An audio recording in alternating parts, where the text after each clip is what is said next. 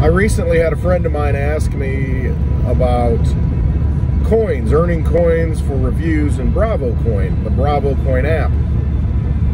She's made a few reviews, and she noticed that on her reviews, when people give it thumbs up, she'll get some coins, and that's going to be down in the bottom left-hand side of the app.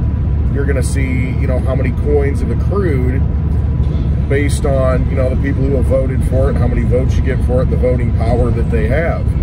And in this case, I think it was, I don't know, 157 coins. And she was thinking, well, that's not reflected in my total coin supply, which is at my top left. You know, under my profile, it shows how many total Bravo coin you have. Well, the way that works is that if you write a review, you have to wait about 7 days. It's really about 1 week, and then the coins will accrue, and then at the end of those 7 days, you'll get paid out those coins. And it can fluctuate a little bit when you pay out, because there's a pool that gets issued in periods of time where there's an allotted pool of coins that are available to all reviews and curators and witness nodes. I think, and witness nodes. But what happens is you have to wait 7 days before you get your coins. That's basically what I'm trying to say here. So you might say, well, shoot, I earned these coins. Why aren't they reflected in my total wallet supply of coins? And that's why you have to wait about 7 days after you write the review before they mature and get released into your wallet. And then you can claim them on the blockchain, and, you know, they're there. You're rewarded.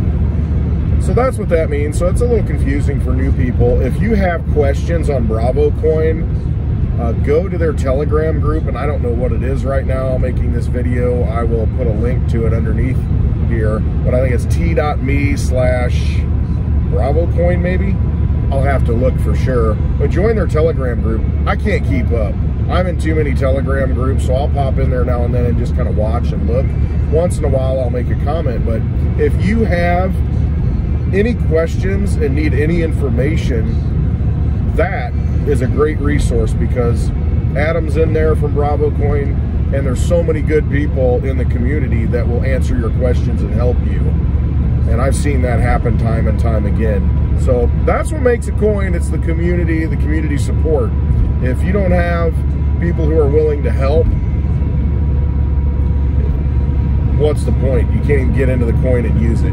So that's, Bravo's a good one. From everything I've seen, I like the community behind it. I like what they're doing, what they're creating, and what that means for decentralization of opinions. You know, it's very important that you write reviews and tell other people what you think of certain places. I mean, that's what it is. We're giving value to those restaurants, those services, those items that are being reviewed on Bravo, and that's just helping the community. That's helping other people.